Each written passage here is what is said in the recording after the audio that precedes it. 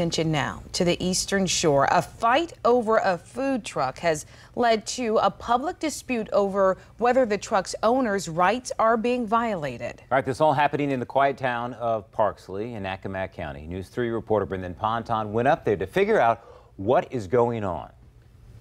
The Ebenezer food truck opened in the town of Parksley last June, and shortly after that, the owners say they began getting harassed, and now they're suing the town and a council member, saying their rights are being violated.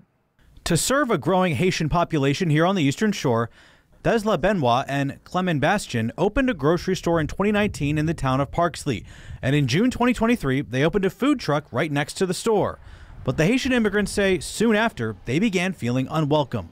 The two spoke through a translator this week outside of the Norfolk Federal Courthouse.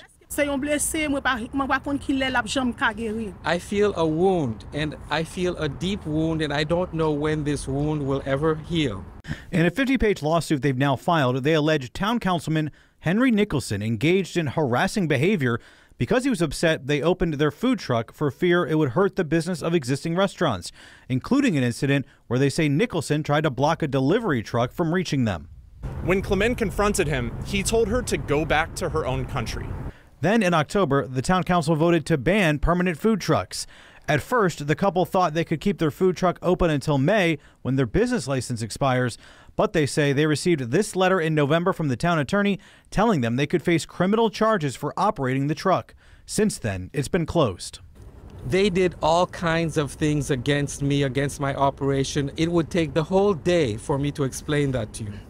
The lawsuit seeks damages from the town and Nicholson, and they want the court to rule their rights have been violated.